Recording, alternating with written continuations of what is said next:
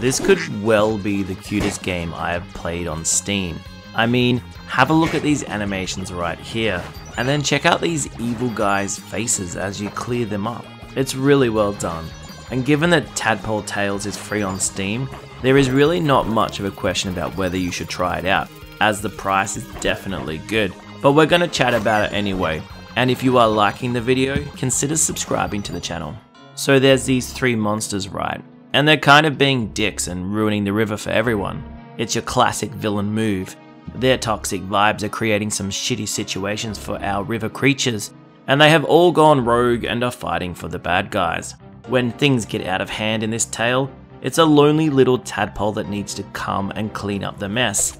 And it's a pretty nostalgic experience, but definitely a game that brings some fun gameplay alongside the really charming visuals and music that will follow you through your journey.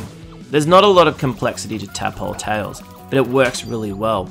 Evolve yourself by gaining hearts, which will get you anything from a bit of extra power in your shots, all the way up to this chunky boy that shoots in 3 directions, but is pretty slow and hits just about everything. You lose hearts by getting hit by any of a very large array of projectiles, and this sends you back down the evolution chain. Essentially, you are dodging, trying to clean up all these fish creatures, and then they're pretty happy about it, so then you move on. 3 monster bosses to fight your way through, which have their own patterns and feelings to them, and you are going to be learning attack patterns and working out convenient dodging strategies to get through these fights.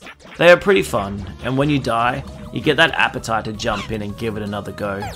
I mean, Tadpole Tales is probably not a game that will grab your attention for weeks on end, but it really is a charming indie release that can be played for free, and following the devs on Twitter, you can see that they've really put their passion and care into the project. I reckon this is just about the easiest decision to go and download on Steam today, and the link will be below.